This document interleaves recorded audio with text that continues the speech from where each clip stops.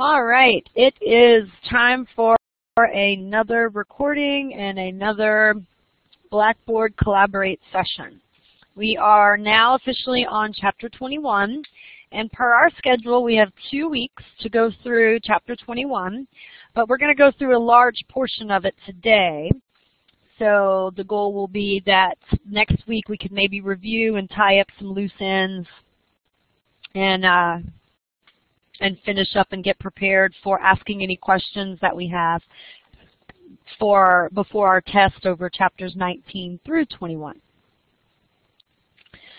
All right, so chapter 21 is going to tie into a lot of what we've already talked about in terms of cardiac output and how to get blood back into the heart to increase end diastolic volume, and then how to get blood out of the heart by increasing or altering afterload through resistance. And blood pressure and the pressures that the heart, the ventricular systolic pressures have to be, is going to be an influence of what the physiology of the blood vessels are doing and their state of constriction or dilation. So arteries are going to carry blood away from the heart. They're going to enter peripheral tissues, they're going to branch, and they are going to decrease in their diameter as they move away from the heart. But because their numbers are going to increase, we're going to see that they increase in total surface area interaction of cell-blood interface. Some of your smaller arterial branches are known as arterioles, and we're going to find that arterioles are important because they are going to be the control points of much of your vascular resistance and much of the flow of blood into capillary beds in large amounts or trickling into capillary beds in smaller amounts. The capillaries are where the diffusion process takes place, and it's diffusion between the blood and the interstitial extracellular fluid. And then there's a second tier of diffusion that's occurring from the interstitial fluid and the inside of the cell. But the capillaries are constantly bringing new numbers of oxygen and glucose and amino acids to the interstitial environment, so those things can then diffuse into that interstitial environment, and then based on gradients and availability of channels can then potentially move into the cell. And conversely, as the cell is removing and getting rid of waste, they're going into the interstitial fluid, and some of that waste will then be picked up by the bloodstream in the capillaries. So the key of the capillaries is we need really small layers of tissue to afford diffusion processes to not be impeded by a thick wall that the items would have to diffuse through. The second big thing about capillaries is we need the flow of the fluid to be very, very slow.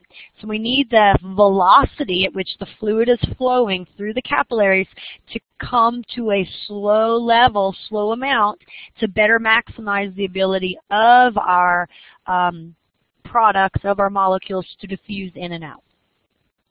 Now, eventually, capillaries are going to start to collect, and we're going to collect them into venules. Venules are going to be small veins, and then venules are going to start to form a tree branch into larger vessels that we're just going to know as veins. Okay? So the pulmonary side, we call them pulmonary arteries and pulmonary veins. We see that the diameter and the distribution and the distance of the pulmonary vessels moving through the system are less than what the systemic, but they still are carrying the same amount of flow, the same amount of cardiac output. They're just not carrying it to exactly the same height, width, distance that the systemic system will do that. Okay? All right, your vital functions of your cells, they being able to maintain life, they being able to maintain chemical processes and exchange, are all going to depend on the blood capillary, cell capillary interactions. So cells rely on the capillary diffusion to obtain nutrients and oxygen, and they rely on the capillary diffusion to take away all of their waste products so that way they can be removed out of the system. Okay?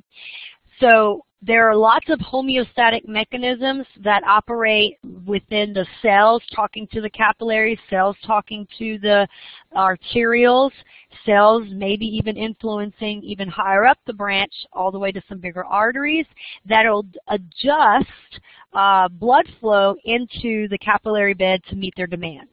And so some of that autonomic control is very important in helping us distribute blood to different areas at different stages of activity and oxygen consumption.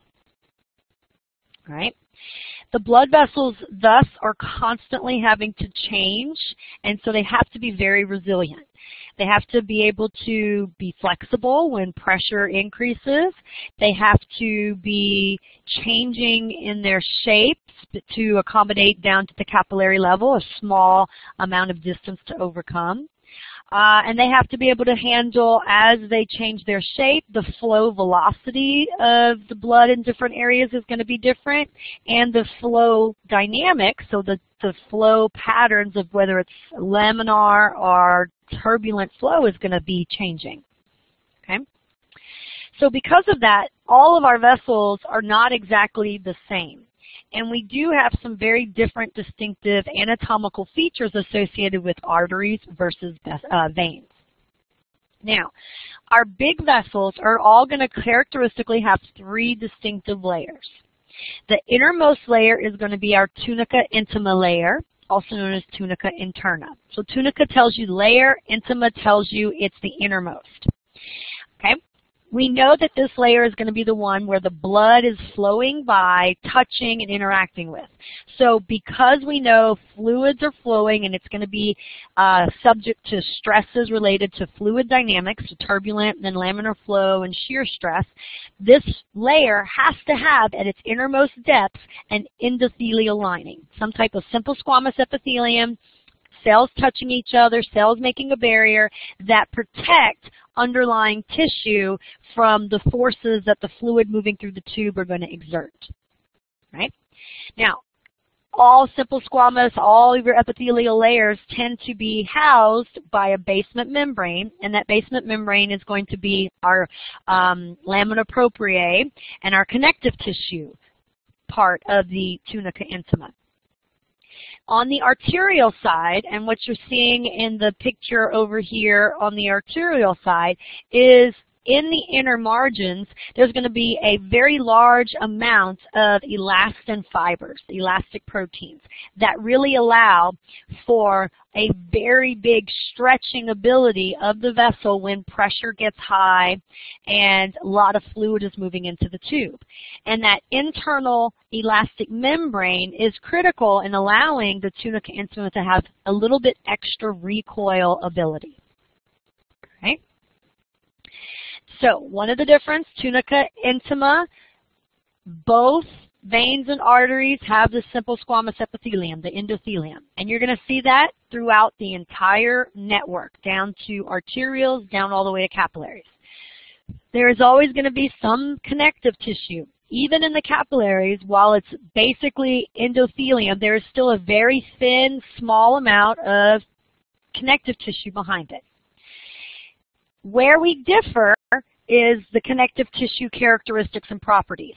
In our arteries, especially our large arteries, we have the presence of this internal elastic membrane. All right, the second layer is going to be our tunica media layer. All right, it's the middle layer. It is going to contain large sheets of arranged smooth muscles cells. And these cells are going to be framed in a loose connective tissue. So there are going to be potential blood vessels in here. There's going to be some connective tissue, so fibroblasts. There will maybe be white blood cells, and a lot of collagen and elastin fibers. Collagen fibers bind the tunica media to the tunica intima and to the tunica externa. And then the tunica or the elastin fibers are going to, in the artery side, allow for that elasticity again so the vessel can be dilated and then constricted down. Okay? Now, again, in the arterial side, at our medial border between the tunica median and the tunica externa, we're going to see another very rich area of elastic fibers, and this is going to be called our external elastic membrane. And so here we're going to see the smooth muscle cells encircled in some additional elastic fibers. We're going to see that this is going to help when the vessel needs to increase its diameter and when the vessel needs to contract and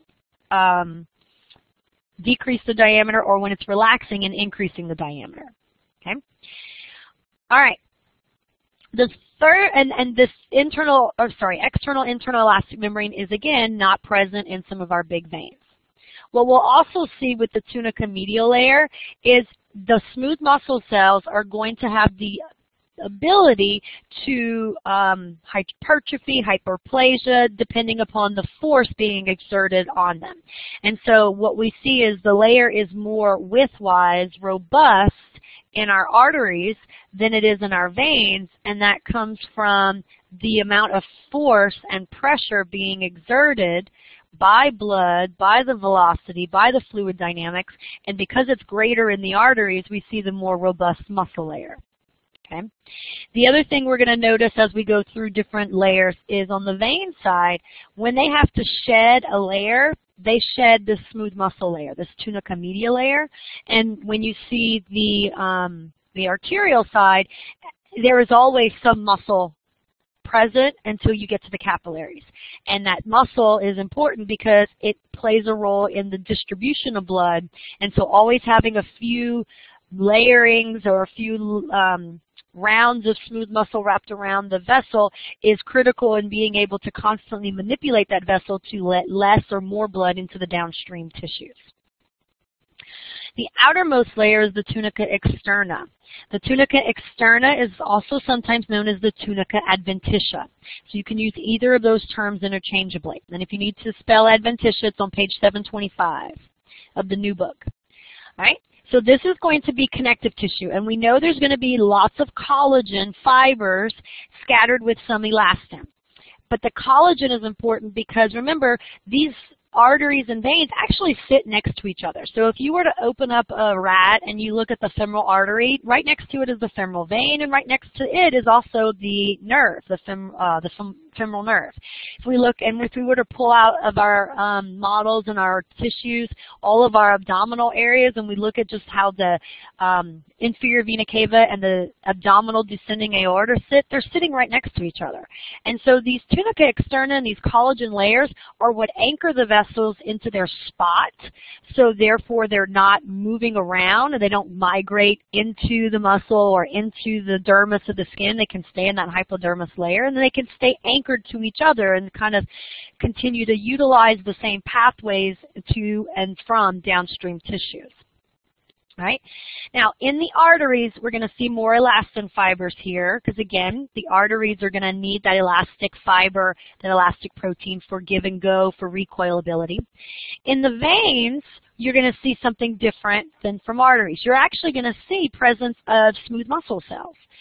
And that smooth muscle cell has the ability in some ways to compensate later on when we lack medial layers and large numbers of smooth muscle cells. Okay, so again, connective tissue fibers in this layer blend in with adjacent tissue and their connective tissue fibers outer parts. They stabilize and anchor those blood vessels. Okay, now one of the concepts is, if you look at the vessel wall, there are a lot of cells in here. I mean, just look at all of this. All right, so one of the things that has to happen is you're actually going to see blood vessels that come in and then have capillary beds into the different layers of the cell. And these special blood vessels that are not coming off of blood here in the center, but actually coming off of other smaller vessels out and around these big vessels, they are known as the vasa vasorum. And so it means vessels of vessels.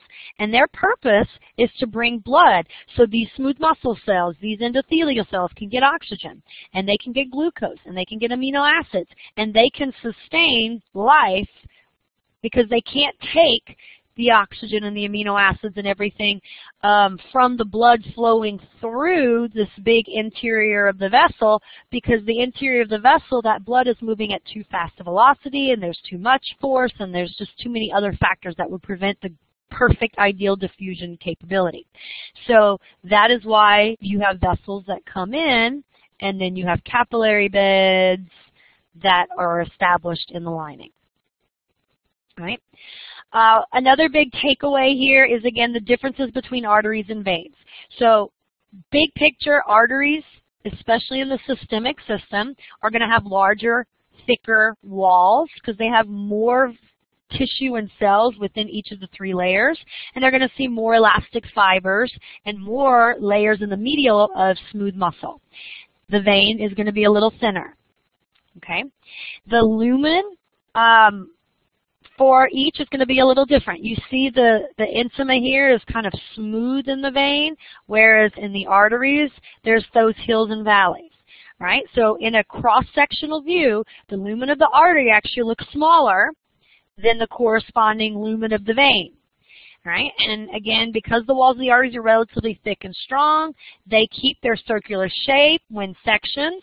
So as you see here, they keep a circular shape, whereas the veins are going to be distended and maneuvered a little bit because they're not as robust in their walls, and so they may flatten or kind of flatten out when you cut them. And that's what this picture here is showing. Okay, the lumen. Right? The lining, again, the endothelial lining of an artery cannot contract.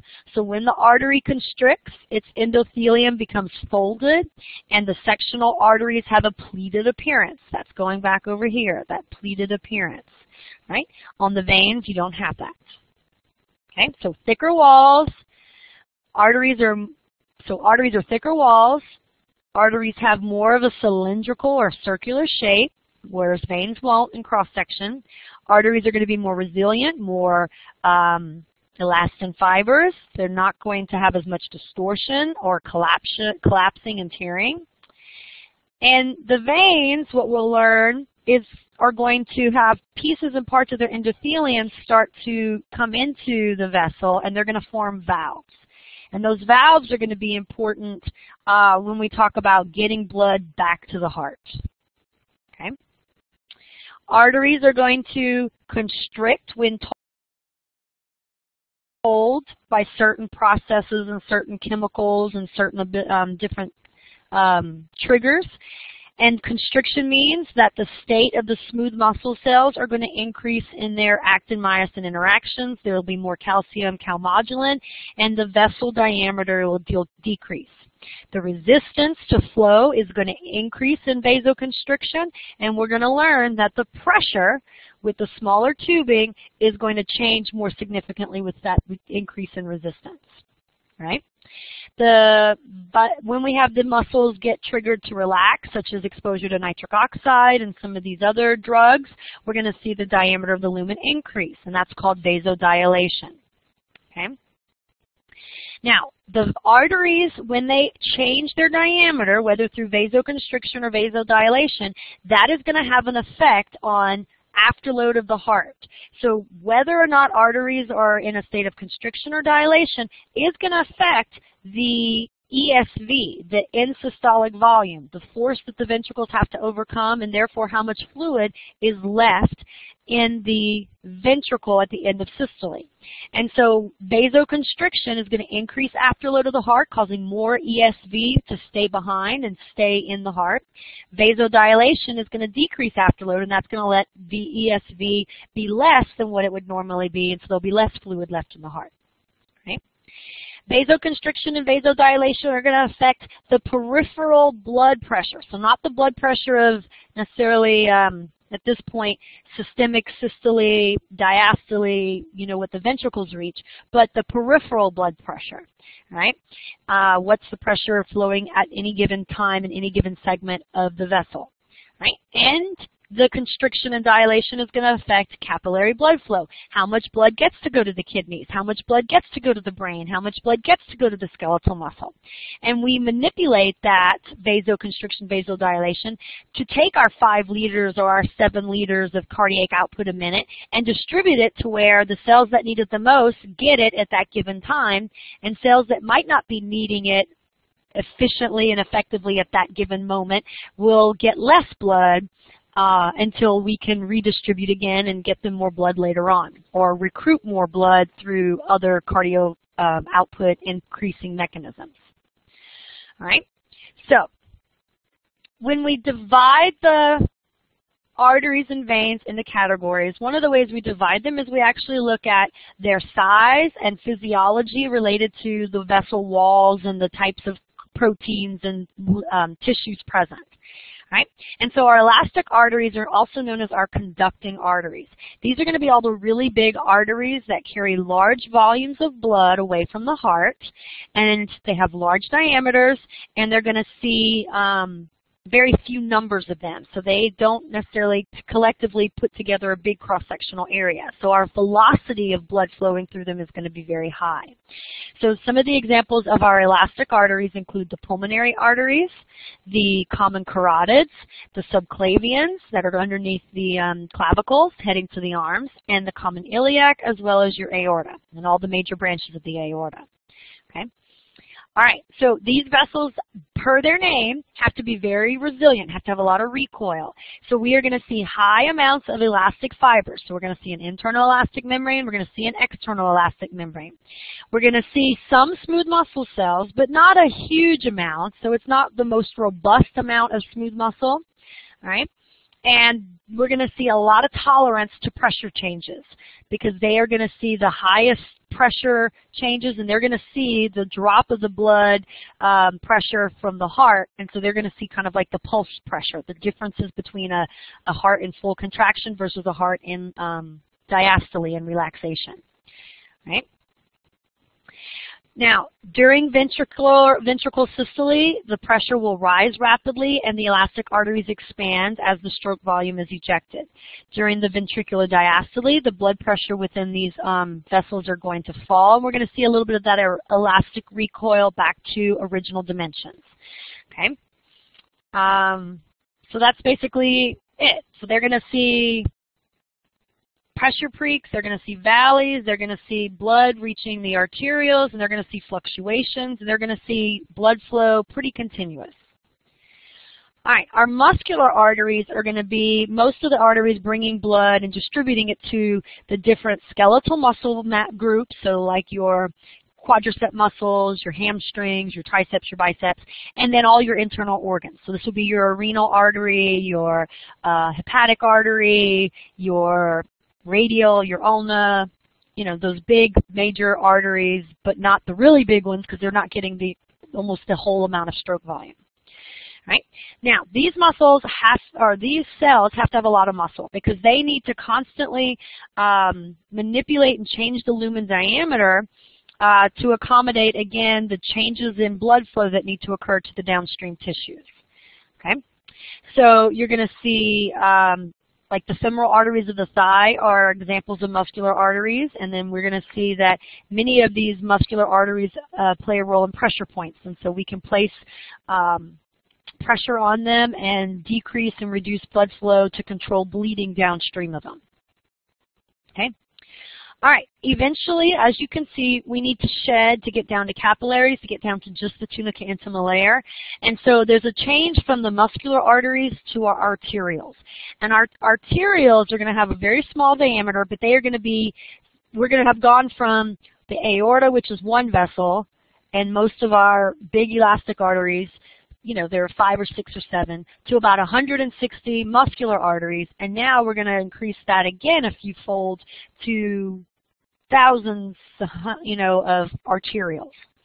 Okay, so the tunica media is still present, but we're down to maybe 1 to 2 complete layers of smooth muscle cells around the tunica intima.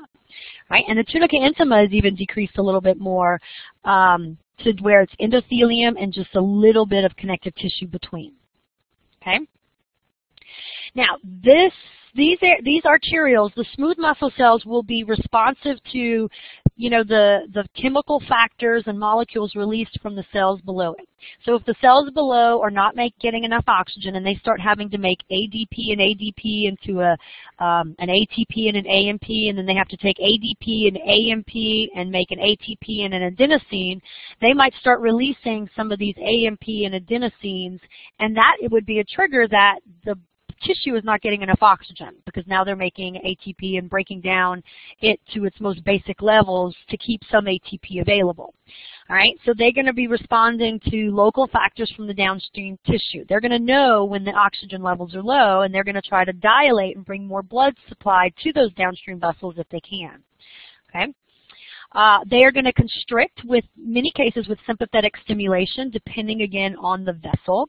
So some of our skeletal muscles will actually dilate because they have a different sympathetic receptor, but others are going to constrict. And that means that when we need to run away or fight, we're not going to send massive amounts of blood to the kidneys, to the GI tract, to the large intestine, small intestine, to the stomach. So that's why sometimes people who eat too much have just distress in their belly and their GI tract when they're exercising, because there's not enough blood supply to go to those cells, and there starts to be discomfort because the food's not moving through the system like it should and things aren't being absorbed. And where's that blood then going? It's going to the skeletal muscle, which needs the excess blood supply to be able to grab as much oxygen and glucose to maintain ATP, to maintain being able to continue to constrict and produce movement. Okay? So when we talk about pressure, especially blood pressure and afterload, in many cases the pressure is coming from these vessels constantly changing their constricted and their dilating states. And so all of our force of opposition to blood flow in downstream tissues, known as our resistance, is really coming from the arterioles. Okay? Let's see, what else do I want to talk about? So the arterioles, so our arteries carry blood under great pressure and their walls adapt. Again, sometimes local artery pressure can exceed the capacity of the elastic component, so it would overstretch, and that would lead to an aneurysm. So one of the pathological things that can happen is if in those elastic arteries especially, your pressure causes so much stretch, they can make like basically bulges in them, and that would be the aneurysm. And the threat is aneurysms. If that elastic tissue continues to be stretched and weakened and torn into, it can burst and cause bleeding, really bad bleeding into your spaces, and then blood's not getting to downstream tissue. Okay, so the aorta is really at risk for that, and that will kill you in seconds to minutes. All right, capillaries. Capillaries are going to be at the simplest level our most abundant vessels with the thinnest walls. And the thinnest walls meaning they are simple squamous epithelium with a little bit of lamina propria connective tissue that kind of anchors the capillaries into the interstitial fluid around them. Okay? They are the only vessels that should allow permit exchange of oxygen and gases and amino acids and salts and hormones and even the white blood cells, if they stick and roll, to be able to come into and out of the bloodstream. Okay? And they have to have, collectively, they have to have a very large amount of surface area that they cover so we can get the slowest blood velocity through the system and therefore give our cells the ability to grab and diffuse what they need in and remove and release what they need out. Okay? The average diameter of a capillary is just big enough to let a single red blood cell through at a time.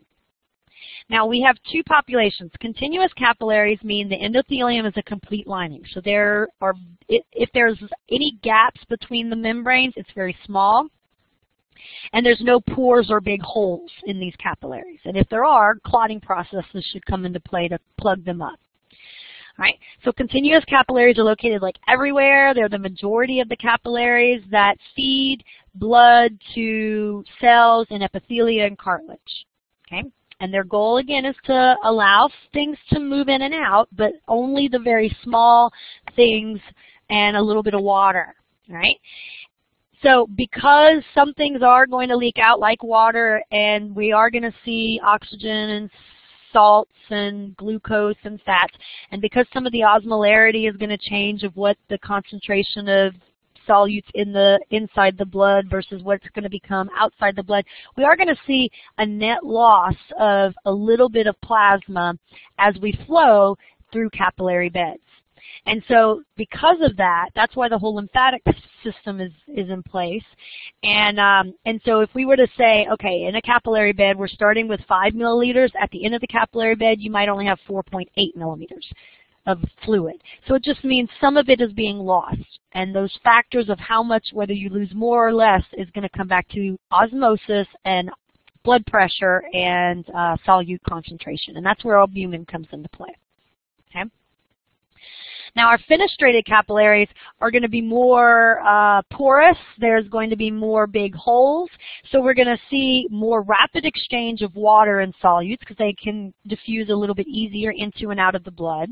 And you're going to see that they even allow bigger things in and out of the blood, not necessarily the blood cells, so the red blood cells and the plasma and the albumin shouldn't, but you might see more of the hormones, especially like signaling hormones, because you see this in the pituitary gland. So the hypothalamus to the pituitary gland, and the hypothalamus is making these releasing or inhibiting hormones. They would then have easier ability to get into the pituitary gland. Okay? Now, some special things to talk about. Continuous capillaries in the brain.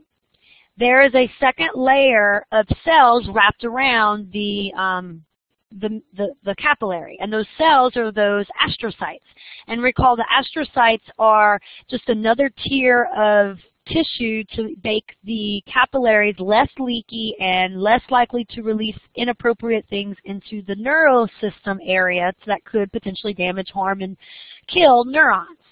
So that's how you get your blood-brain barrier. And fenestrated capillaries. In different books, you'll see that it's a separate category, but our book here talks about sinusoidal capillaries as a type of fenestrated capillary. So these are capillaries that are even sinusoidal, that are even more flattened, more irregular, more robust, and what they basically do in the liver and the kidney is, and the spleen, is they're more about letting kind of blood pool in an area around a lot of large populations of white blood cells, so that way we can have more free exchange and the ability of some of our macrophages to interact with the blood cells themselves and remove them out of circulation. Okay? All right. So I think I've hit most of this. Arteries, they vasoconstrict, they dilate, by constricting and dilating, they can affect afterload, so how much ESV is allowed to remain or not remain in the ventricle. They will affect the blood pressure of the system, and they will affect flow to downstream tissues, capillary flow, by letting more blood into an organ or less blood into an organ. And we talked about our 3 layers, our 3 types. Again, capillaries, we have the 2 types, continuous and fenestrated. You get down to no tunica media, really no tunica externa, just a little bit of basal lamina, except in the brain. The brain will then have another layer around these capillaries of astrocytes that are going to make a second kind of epithelial lining kind of ness to the capillaries and prevent some of the molecules, proteins, amino acids, or some small things from exiting the blood into the extracellular environment around neurons. So a little more protection. All right, capillary beds. So when we talk about capillaries, yes, we have a large number of them. But in many cases, capillary beds are a network of interconnected vessels, and at any point in time, the blood flowing through them is not sufficient enough to fill every single vessel. And so each capillary bed usually has at least 1 or 2 controlling arterioles that give rise to a certain amount of blood to enter the capillary network. And then depending on how much blood that is, there will be some of the collateral capillaries, or like cross-linking capillaries, that we're not going to let blood into in a normal situation because the cells don't need that much oxygen and that much glucose and that much fuel. So you're going to see these little precapillary sphincters guard entrances into some of the capillary channels, and the goal is to just, if there's only a little bit of blood coming through, the blood just flows through the major capillary, what do you call them? capillary thoroughfare channels, and then if the cells start needing more blood and they start sending communication to the arteriole to dilate, then those arterioles will dilate and let more blood into the capillary bed, and then more blood into the capillary bed will be more blood to enter the capillary thoroughfares as well as some of the additional vessels because the precapillary sphincters will dilate. Okay? All right, so the precapillary sphincters in some ways help us keep blood flowing through the capillaries in the major channels. It helps keep potentially, like if you had your tricep muscle or your bicep muscle. It keeps the blood kind of evenly distributed to a little bit in all the capillary beds and not just all the capillary beds like on the outer part of the muscle or on the superior part of the muscle. Right?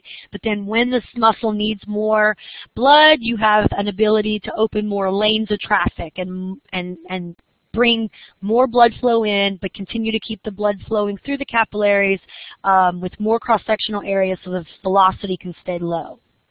Okay? All right. If something happens and one artery is blocked, occluded, or damaged, you have other arteries that can still supply blood to a capillary bed, and you see that up here because the arteriole might be linked to maybe both the radial and the ulna vessels. And so if, let's say, you end up with a blockage of one of those vessels, the collateral might be able to help us. Okay? And again, the fusion of two collateral arteries to supply a capillary bed is an example of an arterial anastomosis, right? The joining of blood vessels. Okay? All right. Vessels are going to be subject to growth.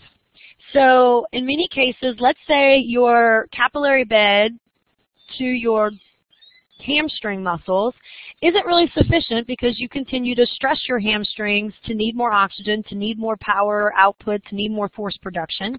And so one of the good things about our vessels is we can grow new vessels, and that process is known as angiogenesis.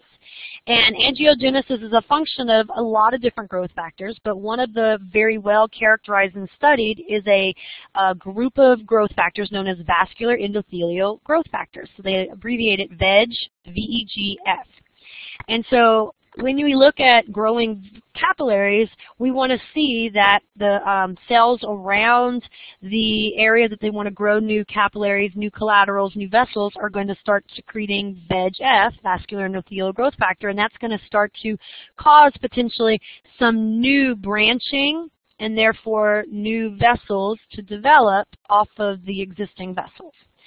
And so one of the things about VEGF is we, basically in ischemic diseases like heart disease and some of our peripheral ischemic vascular diseases, we want to understand how to get cells to make VEGF, and we want to understand how to get the cells to grow new capillary beds, let's say because there's been atherosclerosis, damage, blockage, occlusion of maybe one of the major vessels into that organ. Cancer people want to do the complete opposite. One of the things that happens in tumors is cancer cells will start to secrete VEGF and start to grow their own capillaries and their own blood vessels to the tumor site, and then they start stealing the nutrients in the blood and the oxygen in the blood for their cellular growth, which is inappropriate, and it's taking away from blood flow and nutrients to healthy, normal tissue. So cancer people want to turn off VEGF and starve your tumors, and then ischemic disease people want to turn on VEGF and grow new capillaries to recover and reperfuse tissue that might be hypoxic or lacking a sufficient amount of oxygen. Okay, so that's some of the interesting tidbits about capillary beds, and depending upon which pathological condition you study, you might take one side of the process to study, how to make it happen or how to stop it from happening. All right, so veins. Veins we're going to see bring blood back to the heart, and they have to overcome a few issues. One thing they have to overcome is there's not a lot of high pressure in veins. How does most things move in the body? They move from the area of high pressure to the area of low pressure. All right, the right atria does help a little bit because when the right atria has no blood in it, the pressure in the right atria is somewhere around 0 millimeters of mercury in pressure. So as long as the veins have a little bit of pressure, whether that's 2 millimeters, 10 millimeters, 15 millimeters, depending upon other factors, all right, there is a little bit of a gradient to somewhat help get blood back into the right atria. It's just if we can get that gradient higher, up to 25 or 30 millimeters, we can then enhance the return of blood to the right atria. Okay, so that's one of the things we have to overcome with veins. The other thing we have to overcome with the veins, especially in the systemic system, is gravity. Gravity is working against us. So we have to somehow try to overcome gravitational forces that want to hold the blood towards our feet and towards our extremities. Okay? So one of the things we have to do with veins is we make those valves.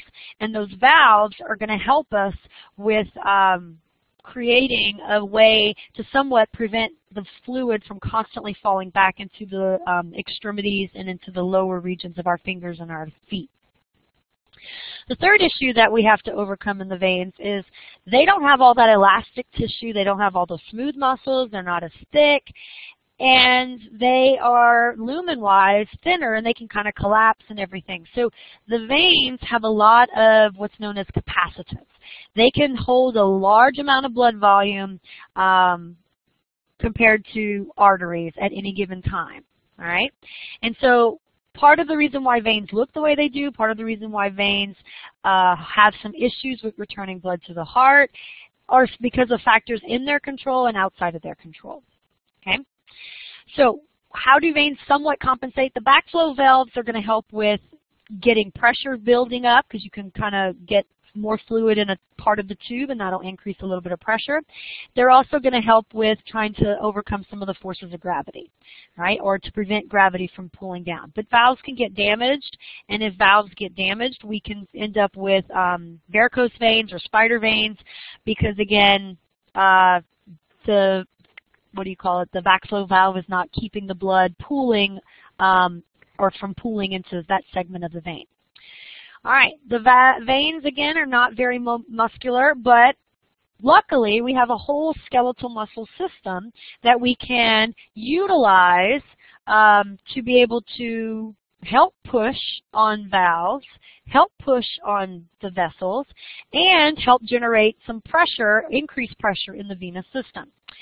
So our skeletal muscle system is one of the ways we can try to overcome the veins not having a pump and not having a pressure building system in them. And so what we see is anytime we keep moving our skeletal muscles and engaging muscle contractions, that will help to squeeze the blood towards the heart by building pressure, and then it helps squeeze the blood to the next maybe valve that then prevents it from falling around. Okay? And we see that, you know, people get paralyzed and their skeletal muscles don't contract. And while you can kind of survive without this, and we even know that you can lock your knees out and somewhat prevent the little tiny muscle tone and contractions that are constantly going on. And all of those things are important to help get blood back to your legs, but we can't survive without it, right? And even when we lie down, the valves and some of our muscle pump doesn't necessarily have to play as big of a role because gravity becomes a little bit less of a factor in that situation. All right, and then the third thing that is utilized to help us get blood back to the heart is going to be breathing. Okay, so breathing works with creating some pressure gradients. And what happens is, and I don't know if I have my slide here. Yeah, here it is. When we inhale, our entire thoracic cage is going to increase in volume. And when it increases in volume, we know that intrathoracic pressure in the chest, in the area around the heart and around the superior vena cava and the inferior vena cava and some of our subclavians and different of these bigger vessels are going to also be exposed to this lower pressure around them. And because it's lower pressure around them, we're going to see that there's now higher pressure in some of the other regions and outside regions of the chest wall and the body, and that's going to help create a high pressure in the extremities coming towards a low pressure in the chest, and it's going to suction up a little bit of that blood towards the right heart. So holding your breath and not seeing pressure changes in the chest wall could then be a detriment to your ability to return blood to the heart. And you see that with fighter pilots. One of the things they have to do when they're overcoming 9 times the force of gravity in a 9G environment is they have to have little quick air exchanges, little bit of changes in pressure that allow venous return to occur. And so they can get blood into the heart to then pump it out for the next beat. Okay? And again, this is just showing you the right atrium, when it's empty, it helps because it's 0 millimeters of pressure, and then as it starts to fill with blood, again, it's not exerting any contractile force, but just fluid being put into a cylinder, into a chamber, is going to have a little bit more pressure than no fluid in that chamber, and so we see it come up. But even so, with the help of skeletal muscle pump, with the help of backflow valves, and with the help of the thoracic pressure changes, we can get to about 25 millimeters of pressure in our venules, and that will then help to bring blood back to the heart. Okay? All right, I think I need to go back a few slides. So, I went too far back. Okay. All right, so let's go back and talk about these veins and their capacitance. Veins can expand very easily, and because veins have such high capacitance, ability to accommodate large amounts of blood volume, most of our blood volume in our body actually sits in our systemic veins. All right, so what this does is it provides us a few different things. It tells us that large portions of our 4 to 6 liters of blood volume is actually sitting in the deoxygenated, non-useful side of our body. But if we can get more systemic contraction, all right, so venoconstriction through maybe more skeletal muscle contractions or other types of signaling molecules to cause these larger vessels to contract, we actually have an ability to maybe bring in more EDV, venous return to the heart a little bit higher, all right? The other thing is some of our venous systems are actually like the liver, the bone marrow, some big network in the skin, the spleen. They're these big organs that have all those sinusoidal type capillaries. And so those delicate organs, if we can increase or constrict and get more of the blood out of them, we have a huge venous reserve. Okay, so in times of distress, in times where, and that's what these 2 slides are basically talking about, when there's a potential of we've lost a significant amount of blood, we're not potentially going to die right away as long as we lose a percentage that we can replace by increasing venous return and dipping into this venous reserve that's sitting in your liver, sitting in your spleen, sitting in your skin, sitting in some of your bigger venous blood vessels. Okay, and so this allows us a little bit of, I can lose a pint to maybe 2 pints of blood, no problem. I have venous reserve to compensate, but it's a slippery slope.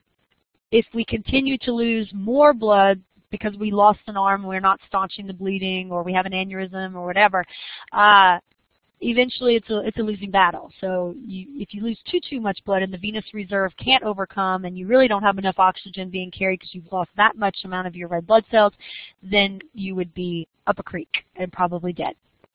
Okay?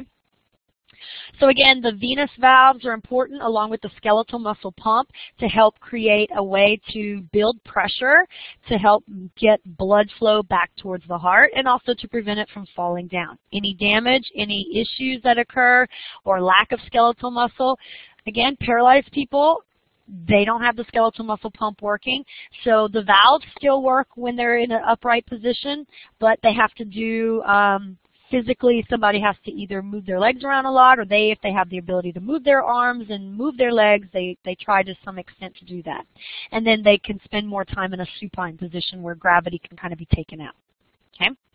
And then we've already kind of talked about our respiratory pump.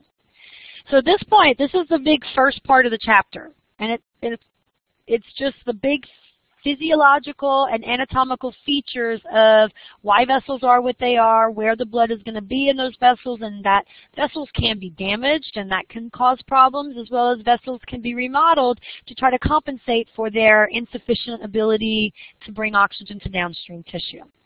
Okay? Now comes the hard part. All right. You have a supply and demand problem. You have a certain amount of fluid in your body at any given time, 4 to 6 liters. Of that 4 to 6 liters, you are pumping 5 liters of the blood a minute. Okay, so you should be moving about your entire blood volume once a minute.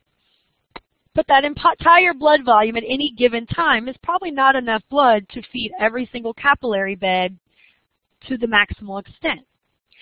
So what you have to do is you have to set up a system where you can distribute the blood where it's most needed at any given point in time, knowing that your flow stays pretty consistent, and while it can increase, in some extremes, but for the most part, your flow is staying consistent, so you have to balance where it's going and the different vessels that are characterized because of where it's going and where it's coming back to. Okay? So some of the things about the demand and the supply are the vessels are not going to be the same. They're not the same shape. They're not the same size across the board. Capillaries are different from arterioles. Arterioles are different from muscular arteries, and muscular arteries are different from elastic arteries. And so because they're not the same diameter, because there's not the same number, we're going to see that the flow velocity through vessels is going to be different. We're going to see that vessels produce different resistances to be overcome, and because of the different resistance and the different size and the different amount and the different length, we're going to see that there are different pressures associated with the vessels. And that's what this is basically trying to show you. Okay? All right. So to talk about all of this physics, we have to talk about, again, more of the distinguishing features within the vasculature. Okay, and some of the distinguishing features in the vascular relate to their physical dimensions. Okay, so one of the things about arteries, systemic arteries, is they are thicker. So one of the things we're going to see is, as we look at elastic, muscular, arterioles to capillaries versus the veins, all right, the thickness of the walls is going to be different. And because the thickness of the walls is different and the elastic recoil tissue amount and the makeup of the elastic wall or the walls, we are going to see that there is a different diameter associated with different areas of the vasculature. Okay? So that's where the physical dimensions and the morphological characteristics are going to differ. Okay? And then if you multiply out the number of vessels times what diameter they have, we see that the cross-sectional area that a vessel is feeding and has available for blood to flow in is going to be different throughout the system. So you have one aorta. It's on average around 2.5 centimeters. So its total cross-sectional area is around 4.5 centimeters squared. Okay? When we get to our muscular arteries, so our bigger arteries, there are 160 of them. And on average, their diameter is smaller than the aorta because, again, they're branching off, so they're going to get smaller. And the total cross-sectional area, so if this is, let's say, the size of a, desk. Because we have 160 of these at 4 centimeters, the amount of space the blood is occupying was a desk in the aorta. Now, let's say it's the size of the room. So it's the total cross-sectional area of what a classroom is going to be. And then when you get to arterioles, you're getting to 5 times 10 to the 7th power, each one being 30 microns. Now we're getting to the total cross-sectional area of a building. And then when you get to all the capillaries and you're at 10 to the 10th power, now you have, even though it's 5 microns, our cross-sectional area might be the entire cross-sectional area of the city block or the campus. Okay?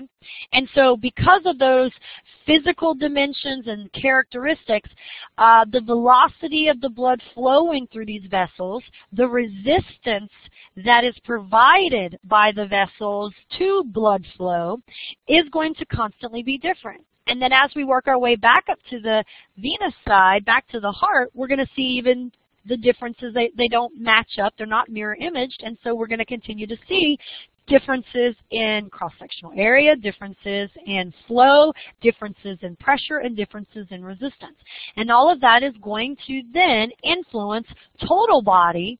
What is our pressure that we have to produce per beat of the heart at any given second, and what is the pressure we need to have pushing on each vessel at different segments, and what is the resistance, and what is then the blood flow coming from the heart, and what is the blood flow going into a capillary bed. And it all interlinks together.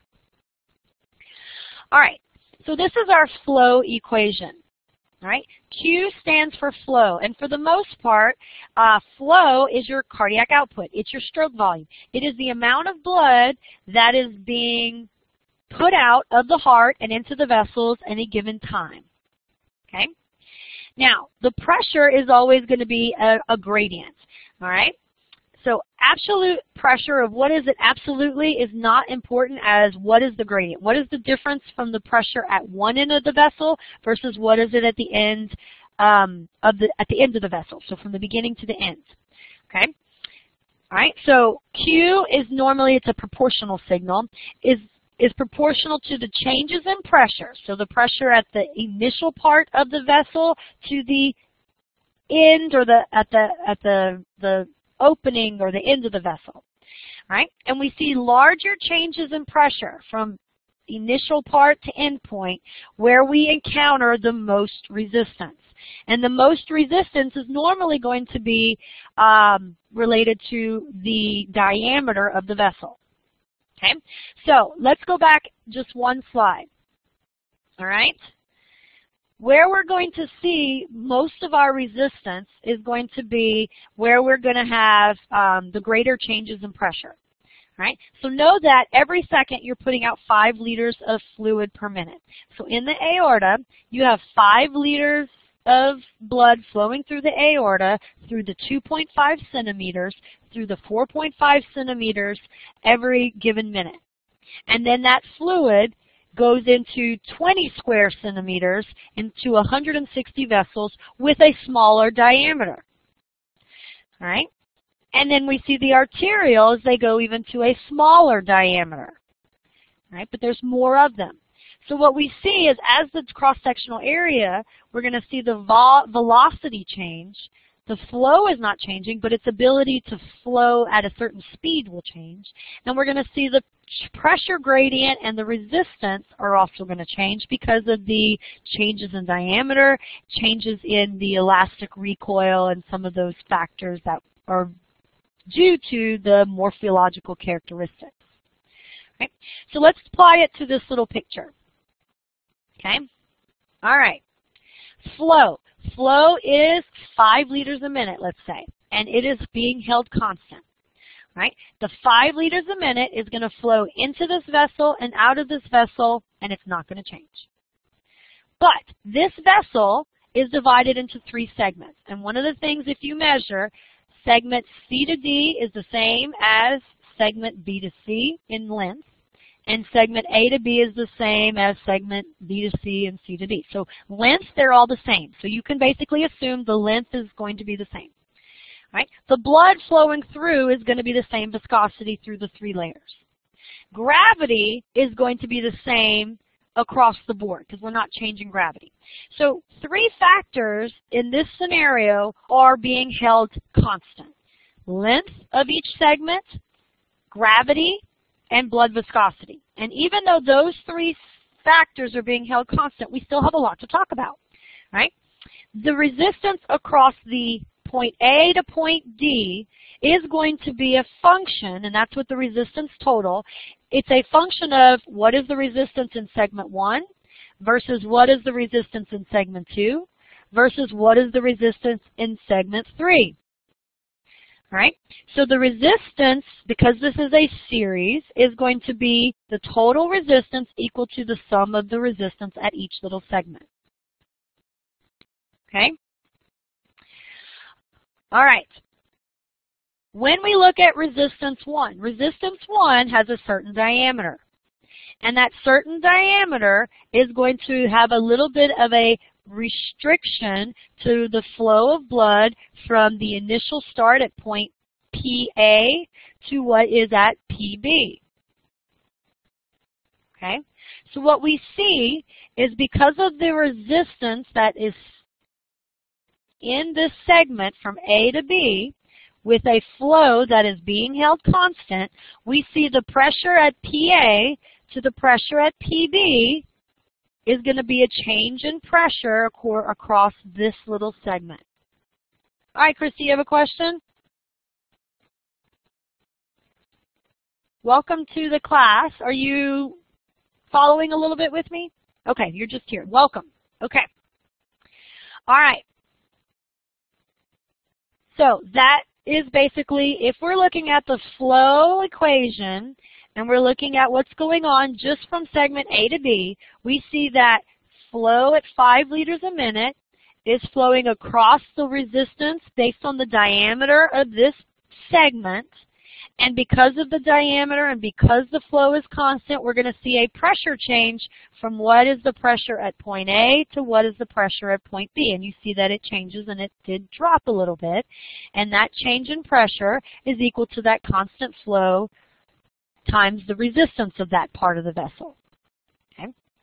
When we look at the next one, the resistance here is different from what it is in R1. And the reason why it's different is the diameter of the vessel is different. The length is still the same. The blood is not changed. The flow is not changed. Gravity hasn't changed. But our diameter has decreased. And so because our diameter is decreased, we see that pressure coming in at this point is going to undergo a more significant change at the end of the C segment. And we see that the more significant pressure change over this increase in resistance, all right, more robust resistance of resistance 2, generates a greater delta P. And then our last segment, we see we have the largest diameter. And so we have possibly, in comparison to the other 2 little segments, the least amount of resistance in this segment. And so we see that the change in pressure with a constant flow, and again, all those other factors holding steady, is the least amount, right? So what C is trying to tell us, all right, is when we look at our system, when we think of our system as here's an artery, here's an arterial, and maybe here's a capillary, right? When we look at the system is set up somewhat to serial resistance, adding them together.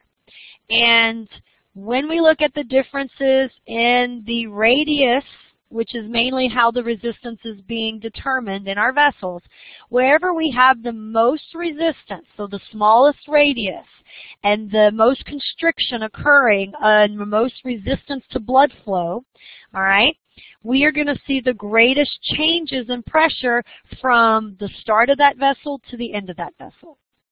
And that's the takeaway message, is larger pressure changes. There's large pressure drops where resistance is the highest. Okay?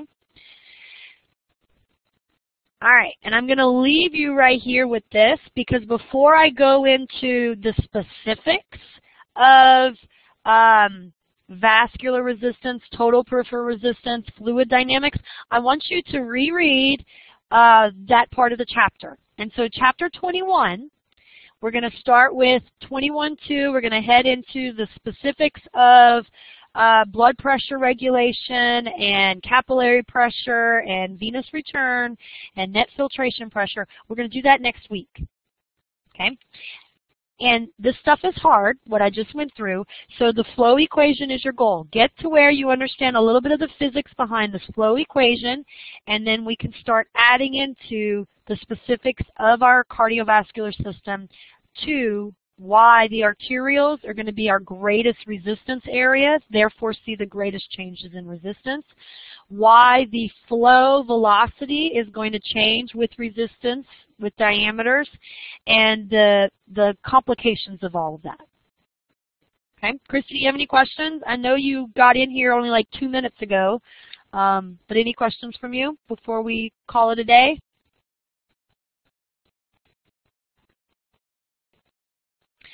Alrighty, so lab on Thursday, come ready to look at arteries. So turn towards the back of chapter 21. Again, you want to be able to start with learning your arteries this week.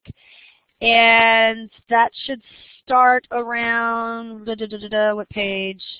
754, 755, somewhere in there, starting to learn your branches off the aorta and then how the blood eventually makes its way to the brain and to all the major organs. And then the following week we'll do veins. All right, that's all I got. So I will see you guys Thursday in class, and I will hope to see you with questions, and we can continue to maybe talk a little bit more in person on vascular function and vascular changes. Okay, have a good day.